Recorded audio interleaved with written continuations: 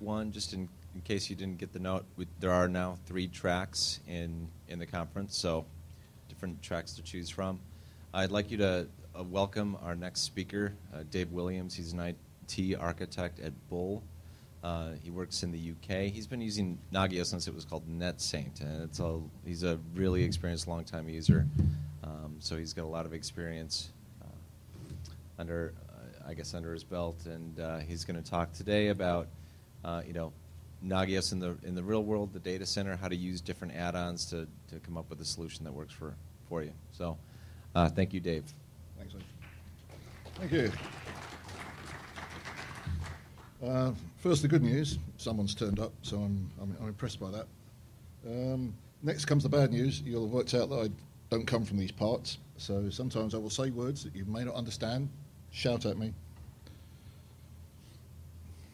Let's do that. All good presentations. We'll start with an agenda. I may or may not stick to it, but you've been warned.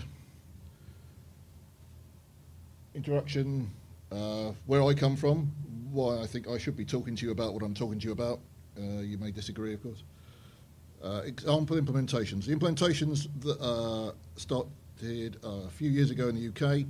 We did a number of consultancy runs, put a lot of equipment in, put a lot of software in, and came up with some interesting solutions. One of the lessons learned as we'll go through is that you may put this product in for one reason, but it seems to perform a different function. We'll see. Then we'll move on to data center monitoring. Close to my heart. I've just spent 2 years of my life building a new data center, from design to project management to implementation to migration. Nagios was the chosen tool to monitor that data center in terms of environment. So this is looking at big things. Well, I think big things. 1 or 2 megawatts of generator, HV, electricity, air conditioning units, everything really. So we'll see what all the tools that I had to stick together in order to make it work, and the kind of vision that it came out with. And at the end it says conclusions. I have some. Got some hints as well. So let's see how we go. This is what's gloriously described as my ego slide. This is where I came from. UK based, I'm still living there. Worked on Honeywell mainframes, IBM mainframes, at the level of started work cutting assembler code, and that's a tough job. And moved up to operating system maintenance, etc. Onto Unix, HP UX, AIX, Solaris, networking, Case Kit, 3Com, Cisco. I work for Bull Information Systems. Bull is a French computer manufacturer. Yes, there is one out there. We still actually make circuit boards and stick them in boxes and put our badge on the outside.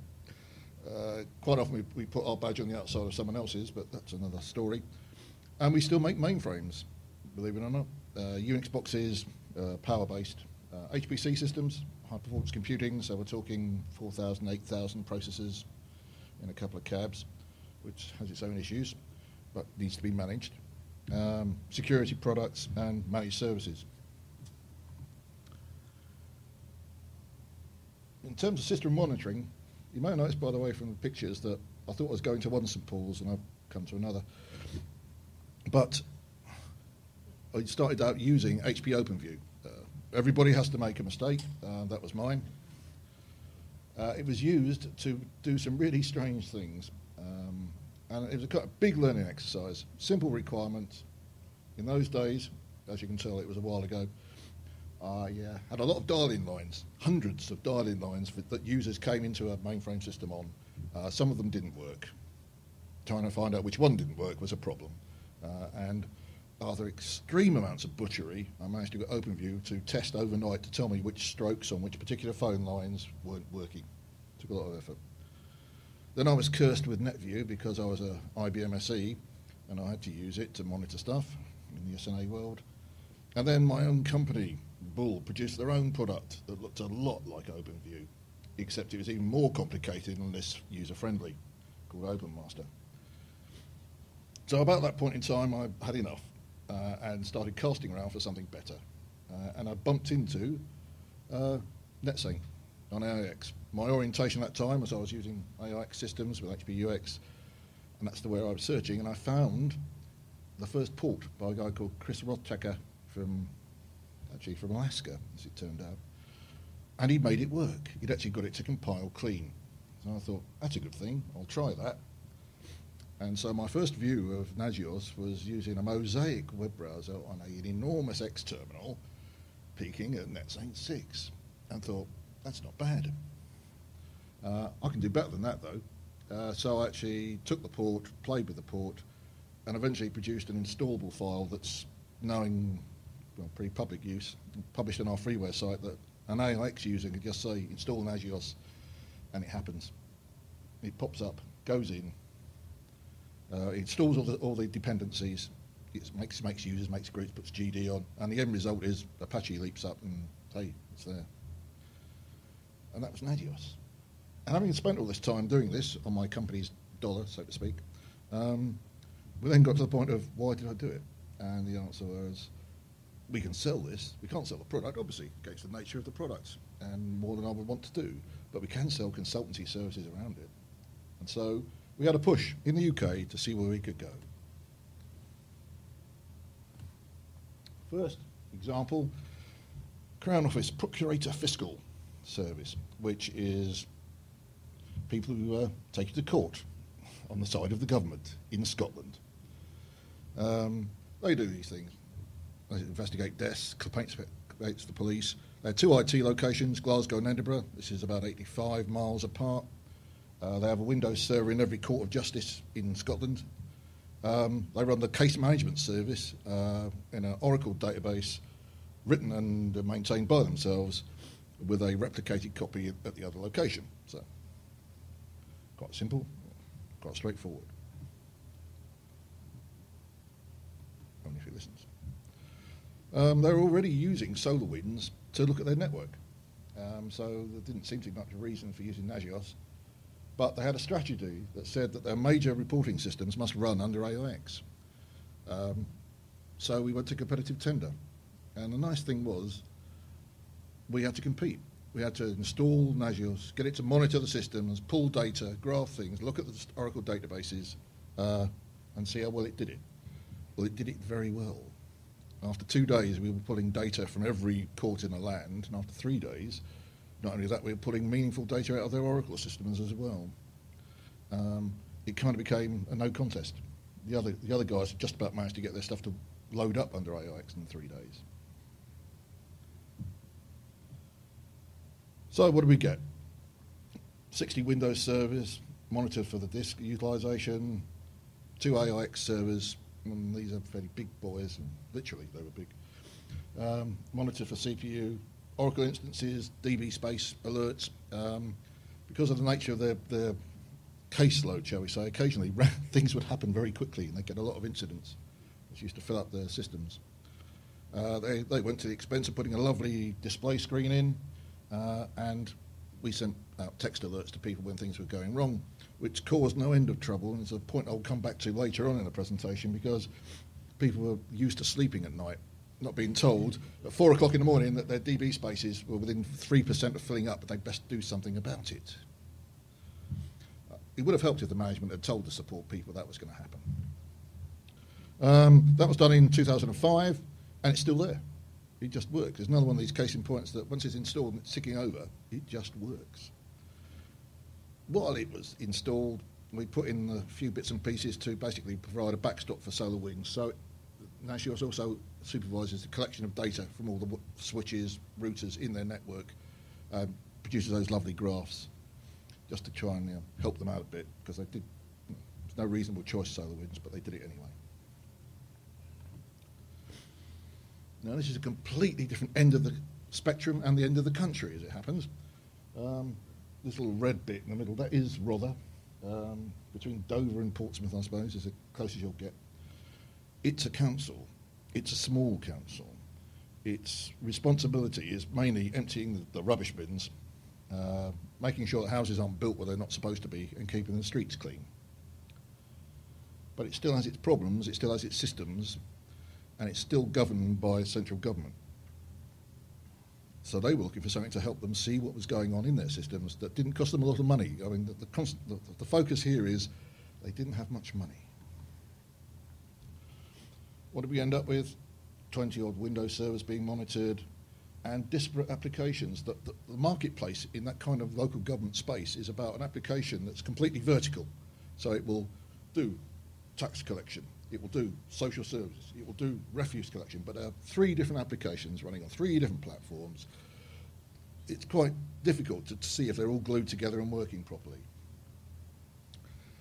So the reporting came in handy, availability, because the central government forced down things called key performance indicators. So you have to say my services are available for 95% of the time, 98% of the time, forever. And as a bonus, we said, okay, we'll monitor your printers. They had a lot of printers. They had one central office, 30-odd little offices around the whole county.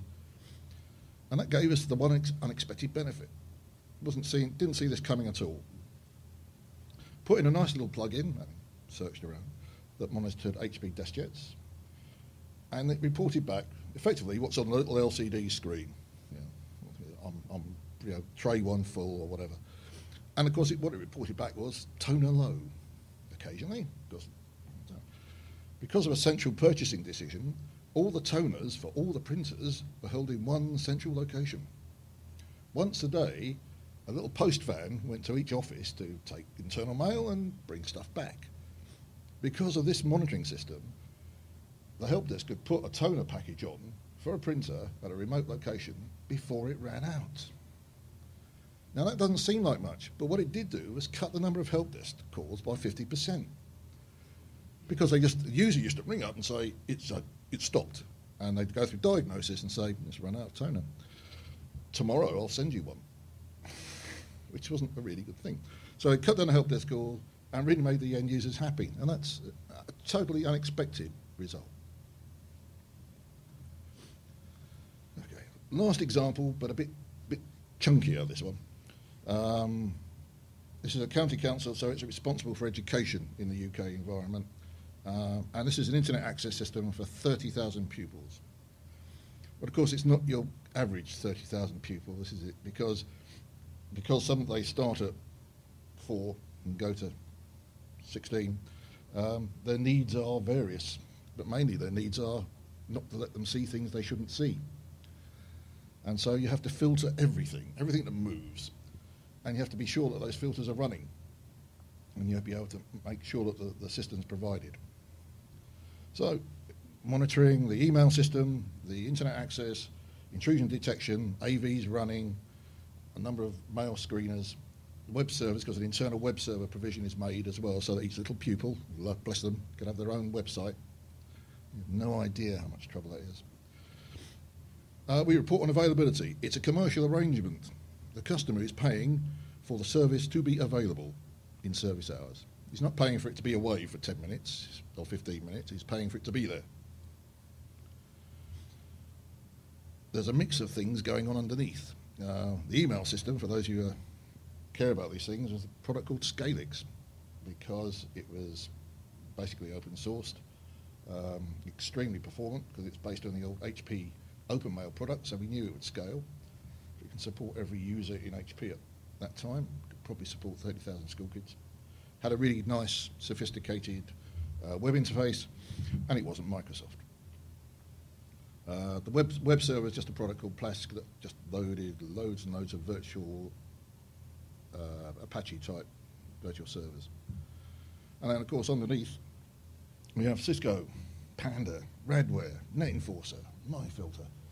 I couldn't build a bigger, more complicated set of spaghetti and appliances if I tried. I mean, there's Israelis, Americans, South Americans. Everybody had supplied some kind of software and hardware appliance into the solution. Service hours were quite simple. Had to be running from 8 in the morning till 9 at night, 5 days a week, and then Saturdays 8 in the morning till 1 o'clock. That was it.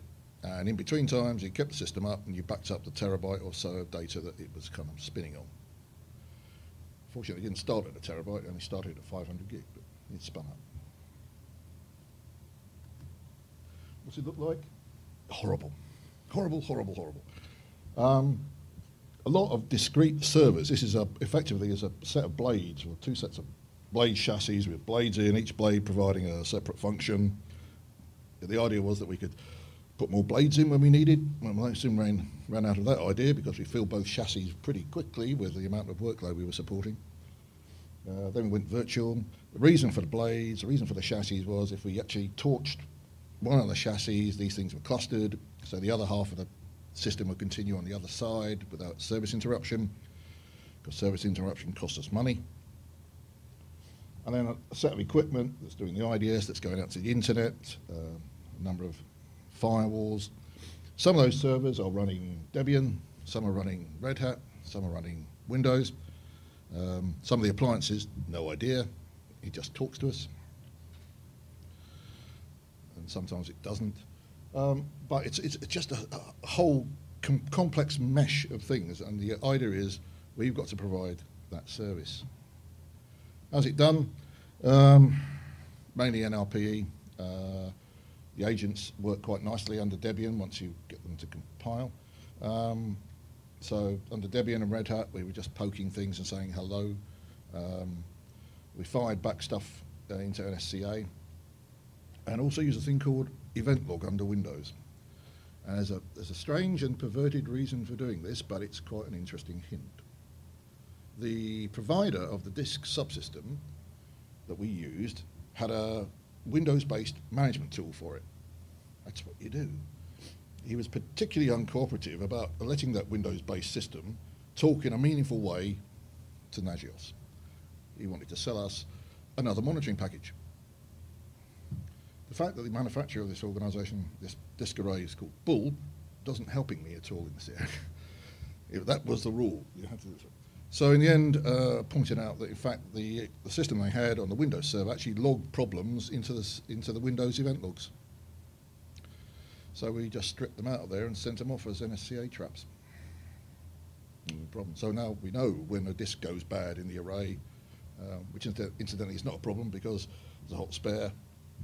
And then if another one goes bad, it just falls back on the rating. And then if another one goes bad, I'm unobtainable. That's the way it works.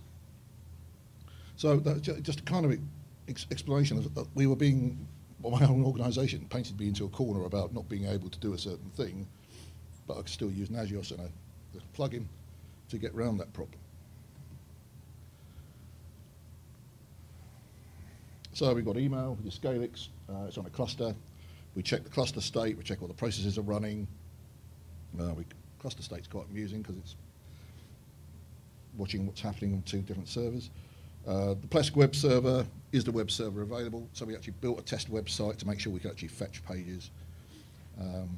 Plesk is a bit of a monster in terms of using disk utilization, so it'll suddenly you need to watch its file system utilization.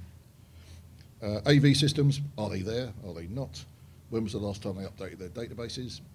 And that's important because the particular systems that we happen to choose, if they've not had their database update overnight, failed closed, so they shut themselves off. And they shut their links off, so no data passed. So it's quite interesting. First time it happened was not pretty, as what happened was we reported everything's running because the AV server was responding to little chats to us. It just hadn't gone off to the big database and found a new update, so it just wasn't passing traffic. Very embarrassing. Sorted that one. MyFilter is a third-party email filter, very sophisticated, but this is the Debian stuff, but there's a lot of it. It runs a few databases, lots of different systems are running. You need to make sure there's enough around to handle the load.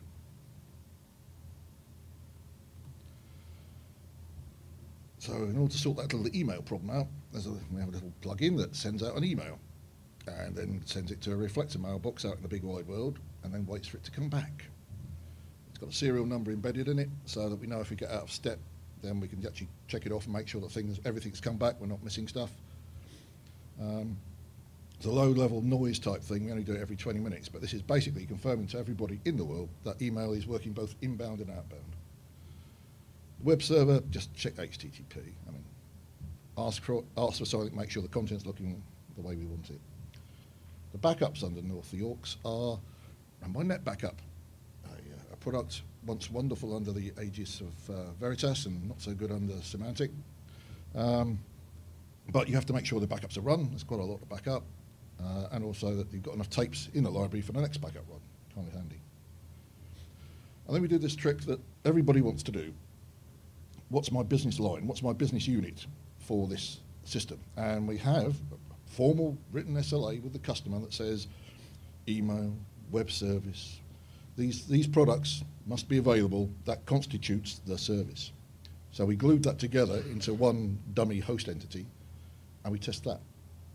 But we'd also test that in a cron tab. I've actually run the CGI from a cron tab to test that availability, because we test that at 7 o'clock in the morning. The service doesn't have to be there till 8. So we tell everybody, overall, there's something not quite right here. Something might be at warning in one particular location, but when you glue them all together, this means our services will not be available. So at 7 o'clock in the morning, we forewarn the managers. And there's nothing more exciting than sending 10 managers a text at 7:05 in the morning saying, it's all gone to hell in a handbasket. Gets their attention. So, what else do we use? Nagios Graph, bless it. Many a time this product or plugin has saved my backside. In as much as everybody's saying, what went wrong then? Because the customer will ring up the following day and say, it was a bit slow yesterday. Thank you. Telling us yesterday would have been nice. But you can then drill back, and then if you see things like, that's a normal load, by the way, going up to nearly 40, you can probably say, mail server was a bit busy, and we'll look into that. Otherwise, you'd be saying, yes, was it really slow? I'm terribly sorry. And not being able to do anything about it. So it's a very nice way of saying, oh, thank you. Let me look back. I have all the tools necessary to find out what's going on. This is Scalix email system. So this is all the pieces. And the point about this is that we're not just saying the email system is up. I'm saying it's up. It can see the internet, because there being an internal only mail server is okay, but it's not necessarily what you're being paid to provide. We're checking the internal Scalix stuff. And Scalix has got command line interfaces. Basically, it's a set of commands. You run a command, you get a response back from the shell. So we've wrapped those up to make a plugins to say how big are the queues, are they safe or not. Nice one. There's one at the end that's checking LDAP. So we have a little issue here. Another learning experience. Check LDAP. LDAP is where we validate all the users who come onto the system. Marvellous. Use the standard LDAP. LDAP server is running.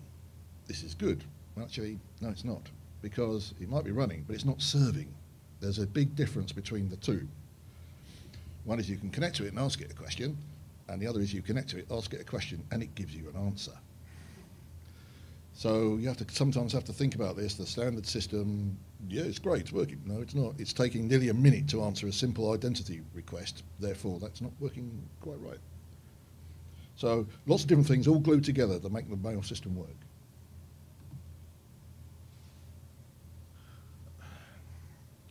Because it's a paid-for service, you're exposed. Well, you're not exposed, you're sharing.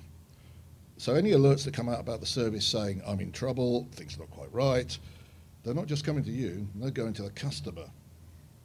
So he has visibility of your shortcomings. Unless, of course, the email server fails.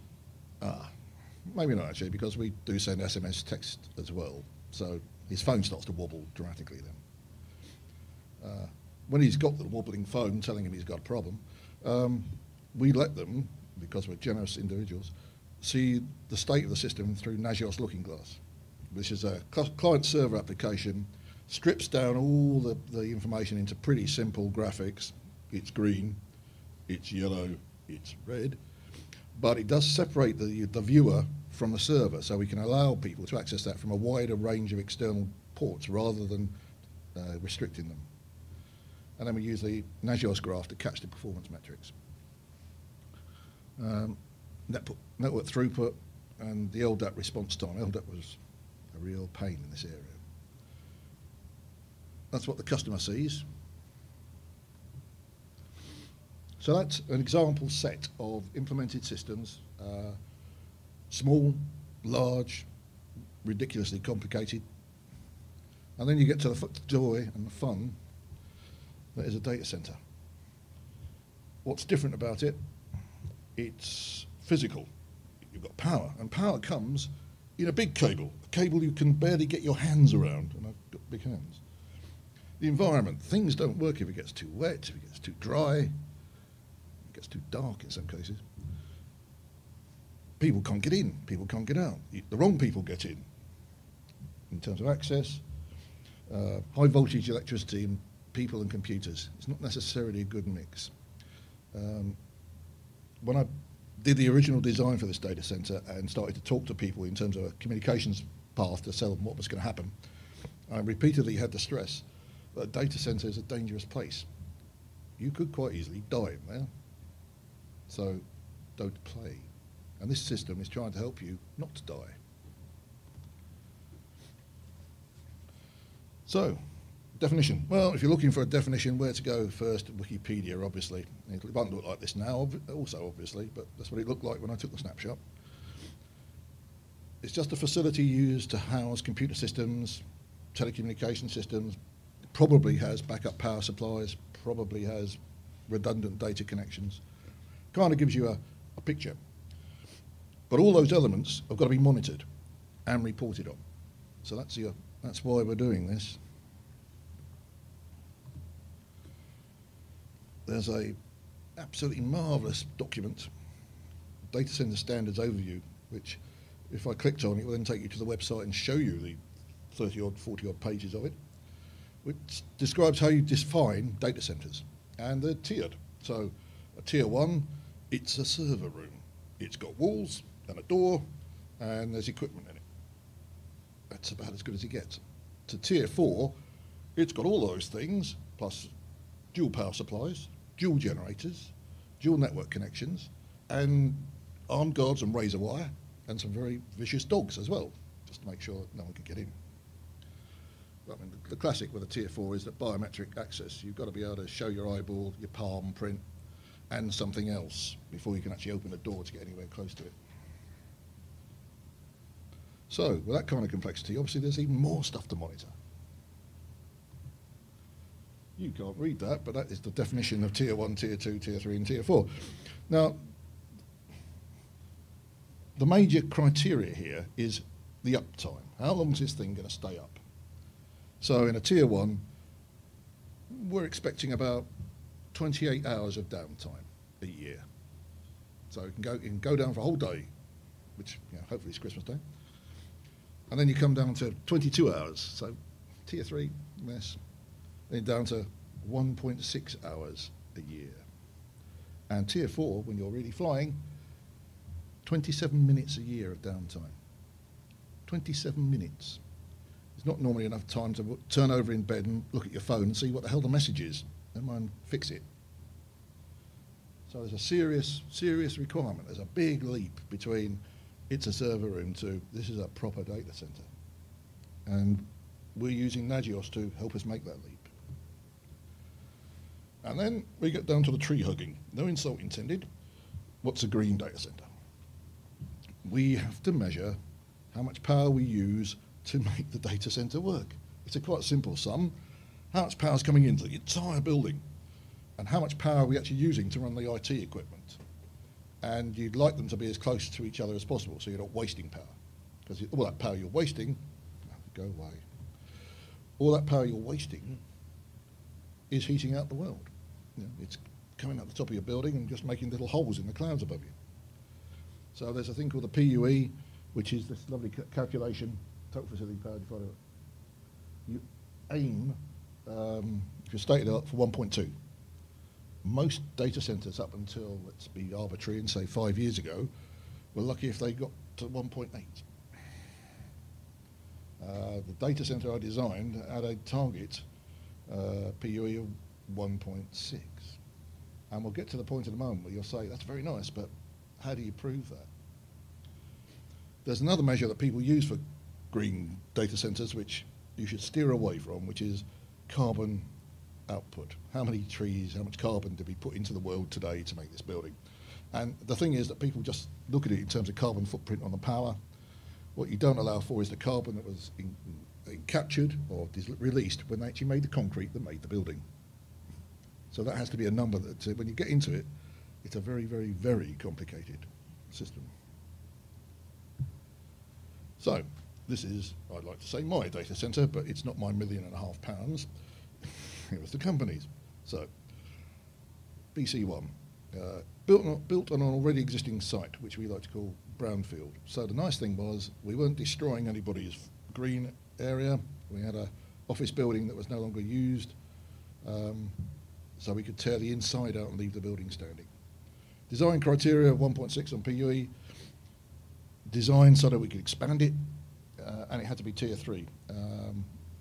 Strangely enough, I work for a commercial organisation. If we don't make money, we don't live, and I don't get paid. I can't sell data space and use a data centre unless it's at least tier 3. No one's interested. So, what do you get for £1.2 million? Well, you get a picture. I've got lots of pictures as it happens, but you get a big room, and then you get some big yellow thing. That big yellow thing outside that's nearly as big as the room is the generator. So you get a big room, some nice offices, some air conditioning units, but this is what you get. You get it's no fun. You have to specify it, design it, go out to tender, check all the guys are tendering properly, select a provider. Then you get into the exciting thing of trying to get power. Go to your power provider, argue about how much power you can get, where it goes, get planning permission, get building approval, get contract supervision, and you end up with 300 metres square. 300 square metres is a better description. The floor space, 18 kilometres of Cat 6A copper cable, and 4 kilometres of fibre in just that one room. When it expands, yes, it's going to be fun. There are places under the floor already where I've got bridges of cable going over other bridges. It's crazy. So, new mains incomer. There's an 11 kilovolt ring going around the town. We had to take a spur off that. And with the magic of PowerPoint, I had to build my own substation. That's mine. I had to pay for it. I had to design. I had to build it, and then I had to give it to the power company so they could put their package in it. Thank you. 1.2 megawatt generator. That's a big generator. 8,000 litres of fuel, ready and waiting at all times, and the necessary switchgear such that when we lose mains incomer, the generator starts up within 15 seconds. So it's got a big starter motor as well, as it happens. Great fun. Now, a story to be told here is that, as you can tell, I'm getting on in years, and I've been there before with generators and power supplies. And so I insisted that we'd every month test the generator by the simple empirical method of cutting the mains incomer. You know, little switch, mains incomer off. Does the generator start up? Does it take the load? The first time I tested this switch, I nearly died. It's a tiny little switch, turned it, and about a megawatt of power suddenly went through the air as two knife blades, switches, broke. There's an enormous explosion, all the lights went out, and I thought I was dead. But sadly, well, for your benefit, I'm not. I'm here. Yes, we worked out that possibly a bit more shielding might be handy because we basically generated our own electronic pulse when we did this. And I think a lot of car alarms went off as well. So it's quite interesting, but we've mastered that now. And we still do test every month that the generators will recover from a proper mains incoming failure. We don't trust the switchgear. 3 crack units, computer room air conditioning. Just big things, big cooling things, but these ones use the outside temperature to cool. Now, this particular machine room is at latitude 53 degrees. So there's quite an opportunity to cool stuff outside, and that's what we do. We have cooling, normal compressor, there's normal cooling spirals, which we just stick outside in the cold air, which is usually averages about 9 degrees centigrade, chills it. When we need to actually, in the 2 weeks, not that I'm being bitter about what this data centre is, in the 2 weeks when the sun shines, and we actually have to put the coolers on, even the cooling cores, we only cool bottom half first, and then only if it gets really hot every 100 years will we turn the top half on. So it's again the green thing. We're not wasting power trying to cool stuff that's totally unnecessary. To be tier 3, you have to have more than enough So there's N+1 is what it's called. So we need 2 units to run the data center. We've got 3. When we enlarge the data center, we'll end up with 4, we'll end up with 5. There'll always be 1 too many. And inside the data center, we run a containment system, which is massively efficient and very, very unpopular with technicians. We take a standard cab, we seal off the front, we seal off the ends, we seal off, and we take cold air from the outside, goes in the front of the cab, blows out the back, up into the ceiling space. So that cab, that rear access, for 20-odd cabs in length, achieves about 38 degrees centigrade, sometimes 40, sometimes 45. It's a great place to work. You really don't want to be there. But it's tremendously efficient because we're not wasting our time cooling air that doesn't need to cool equipment. If we have a problem with the aircon, because we don't keep the air conditioning units running on a power failure, because the generator will come in and pick those up so they're not UPS'd. Whilst we're doing that joy, the whole of the rest of the machine room's got cold air in it. It's a well of cold air that we can use to keep the equipment cool. Our UPSs, there's 1 per row of cabinets, and the reason for that is that we can put batteries in there to match the load for that row. So we haven't lashed out a vast amount of money on a room this size of lead-acid batteries. We just buy them when we need them to support the load. Just small aside, since this design was made, there's a much more efficient way of cooling exterior air, which involves a thing called adiabatic cooling, where you just pass the air through a spray of water. You spray the water effectively into a sponge, blow the air through it. As the water expands, sprays out, it cools. Very nice, very efficient. No fluids, no great chemical involvement.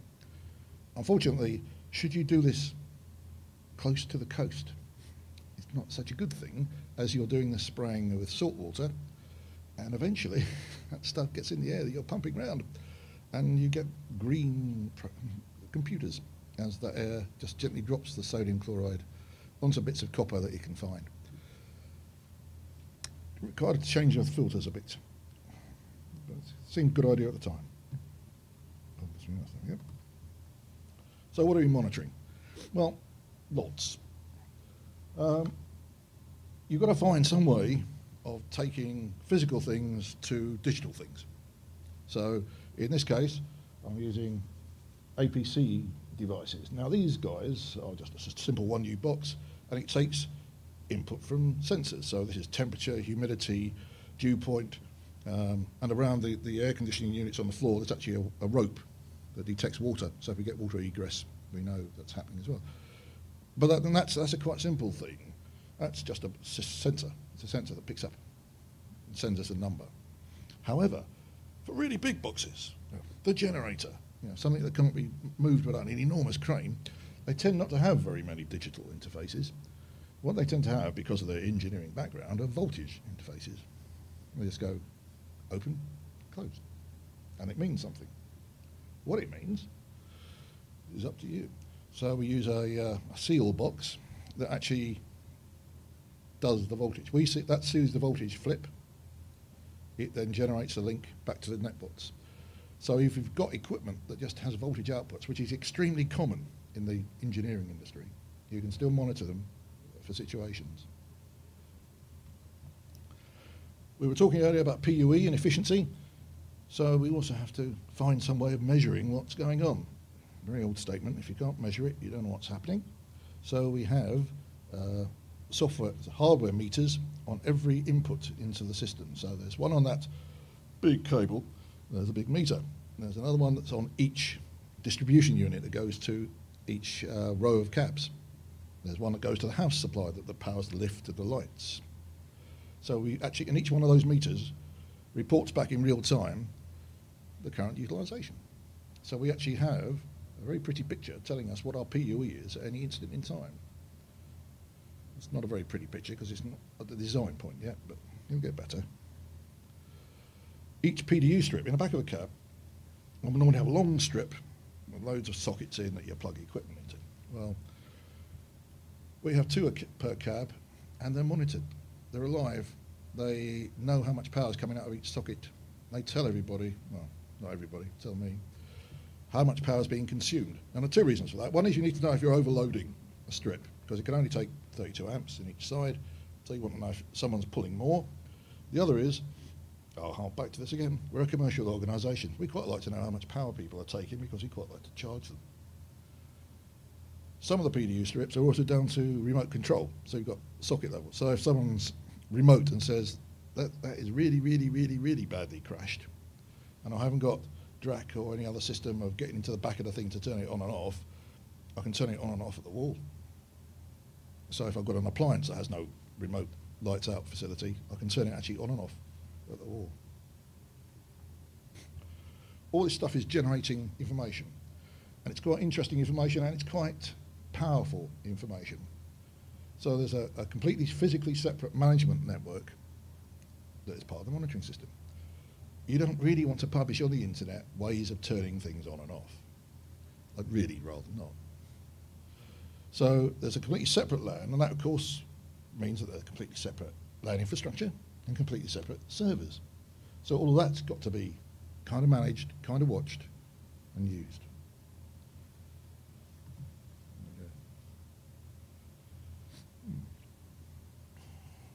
So, a few slides.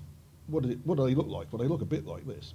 So this is NetBots. This is taking sensor information and trapping it out and saying, look, this is things like that. Right? And down your left-hand side, you can see humidity and temperature. And the second one down is the interesting one. It says beacon. Beacon is a big mother of a flashing light that is mounted over the door that when you enter the machine room.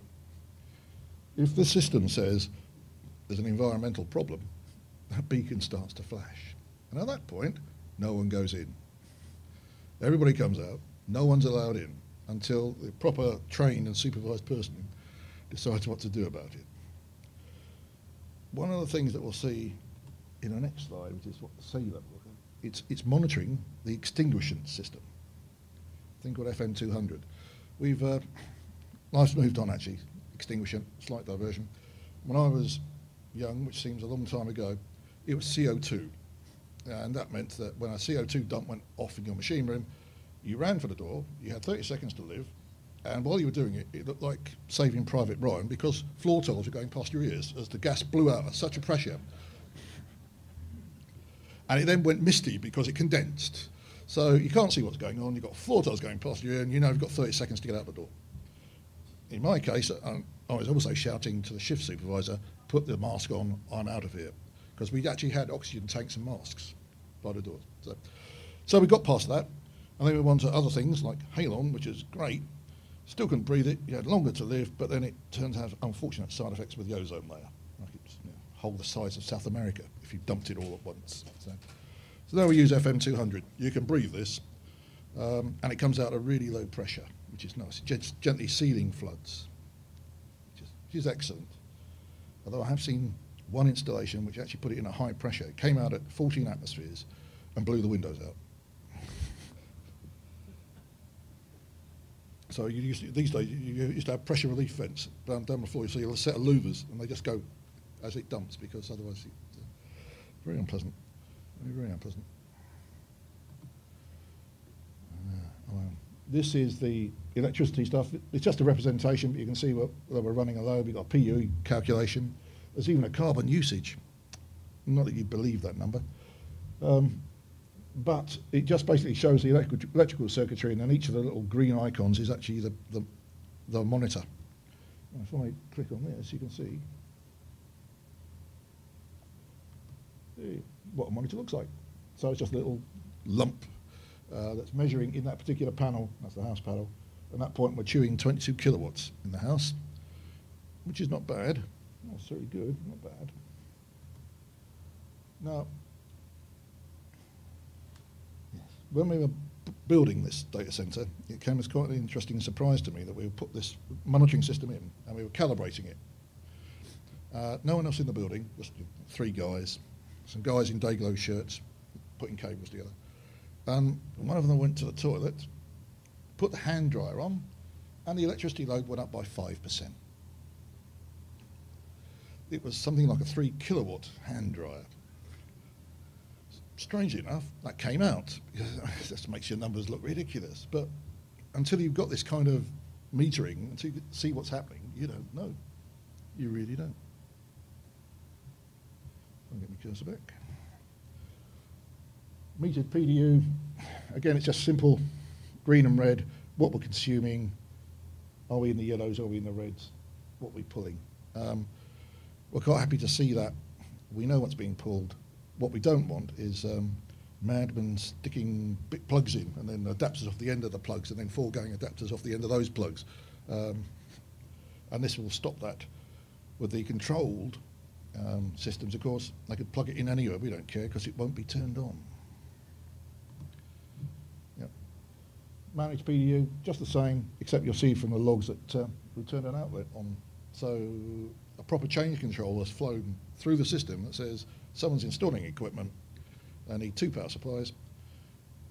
At the time they come in with their change control, we'll turn on 2 sockets, tell the fitter which 2 sockets he's allowed to use, he plugs it in and he gets power. One of the things about this is that it allows you to monitor the power. It also keeps you in full control of the power. We've had accidents, well, not accidents, but accidents waiting to happen where people have put different phases into the same cabinet. Now, data center is a dangerous place. In the UK, where we're providing 220 volts at 32 amps, that's quite a lot of power. When you get it really wrong and provide the same power at a different phase, you have generated a potential of over 420 volts across the sides of the cab. Grabbing hold, not a good thing to do, because you will die. And the lights will go out. So it's all this sort of thing that's managing. It's not just performance, it's not just charging, it's also safety. I put this in there. It's always been a bugbear of mine that Nagios map is about as much use as a chocolate teapot. But in this case, it's just using the system to say where we put PDUs. Each PDU is taking a network port. So therefore, it has to go on our management LAN. But by using the parent technology, we can actually say we can stop a million things going wrong when a switch crashes and we get told that 22 PDUs have gone offline. So just to illustrate, we're actually using that facility.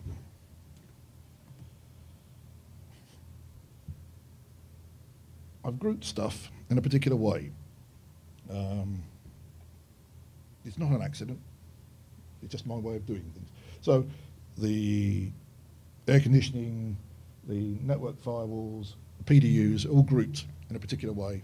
So it just so happens that matches the config file names in the config subdirectory. So it kind of relates. So I'm still a command line editing type of guy. And so there'll be a file called pdus.config, which kind of maps to this host grouping. So everybody knows where to go.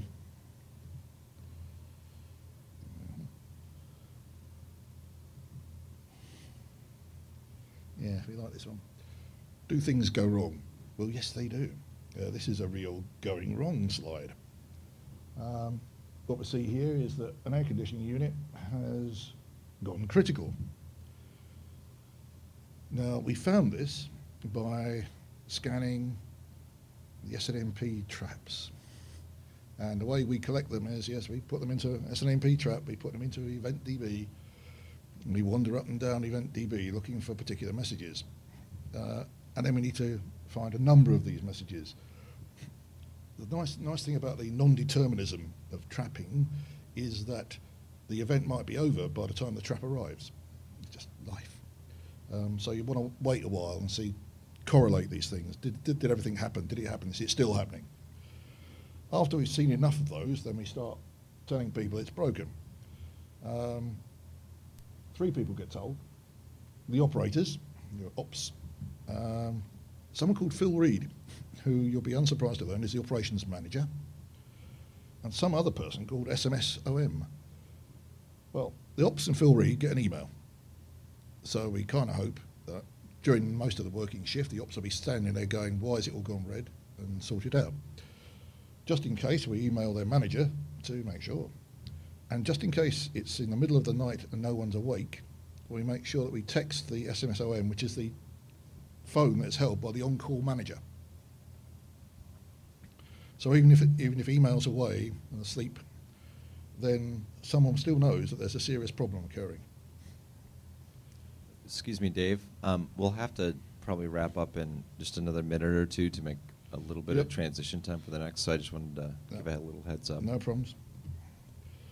This is a, does it go wrong? Yes and no. This is like, oh my God, the whole world's fallen apart. And the answer is, no, it hasn't. What fell apart here was someone didn't put a change control in requesting scheduled downtime. So if someone's changing one of those LAN switches on the network for another, replacing it, and lo and behold, everything lit up.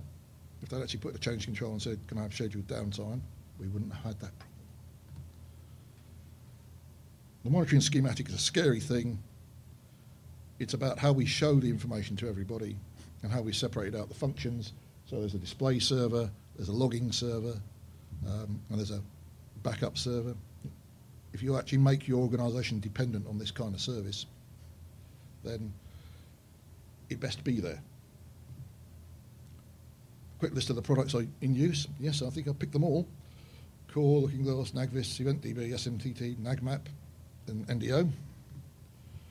Other things in use, Nedi, ArtWatch, PSAB, they're all there, all doing things, all welded together to do things. That's a split of how we've actually decided to split stuff down. Display, customer systems, backup system. What does it look like? It looks like that, to be honest. A couple of 42-inch plasmas, 5 LCD screens mounted on back, and the rest of the screens are operators' consoles. So that's what they see every day of their lives. Well, that's what they should be seeing. A display system that drives the 2 big screens. And the normal display system is just a little box that happens to be able to drive 5 consoles at once. A very interesting setup when you try and do that. Then there's the customer. This is the appliance. This is our version of Nagios appliance. It's a motion tablet device running, for various reasons, Ubuntu, and that's what we give to a customer. And say, this is what's going to monitor your systems and help us manage your problems. Backup system using Backkiller. Just stress there that if you make people dependent on your monitoring systems, you ought to have a backup of them. Right, last 3 slides. Right, strategic overview. Know what you're going to monitor. At least have an idea about what it is that you're interested in. Is it the kit? Is it the application? Is it the business function? Is it the fact that the lights are on? Find out who needs to be told. This is an organisational and human nightmare. Who's going to put their hand up and be told that this is a problem? As in Raymond Brooks' Mythical Man Month, expect to throw the first one away when you build something like this, because you will anyway. You'll get 3/4 of the way, all the way through, and then go, oh, I could have done it better. So you will. You've got to make it pretty. You have to accept that an attractive display of some nature will be required. And it's got to be reliable.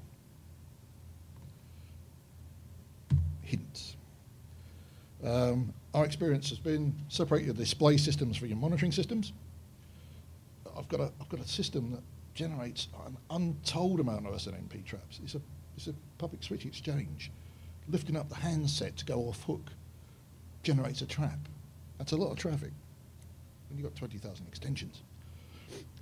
Escalation and alerting takes time. Getting it right to escalate and alert to the right person at the right time is good. If you're like me and use things like SMS client, it actually physically takes a long time. Suppliers, and I'm in that camp, will go out of their way to make it hard for you to integrate. Dave, I apologize. I know you're almost at the end, but I think we should probably wrap it up pretty quickly to allow people to come in and leave for the next session if they're going to a different track. So I apologize that I don't want to have it come to an end, but if you could wrap up quickly. No problem. SNMP is your friend. The reason I put that in there is that I've had numerous difficulties with people objecting to the security of SNMP, and SNMP v3 with AI ciphers is a good thing and is supported. And then you get that. Wrapped up.